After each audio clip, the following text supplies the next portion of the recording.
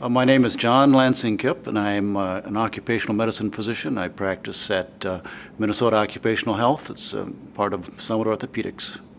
Most fun I have with medicine is just interacting with people. All manner of personalities and concerns. Every person is so interesting. They have their own fears. They have their own wants and desires. They have their own concept of what their medical encounter is going to mean for them. And I think one of the things that surprises me after practicing medicine for 25 years is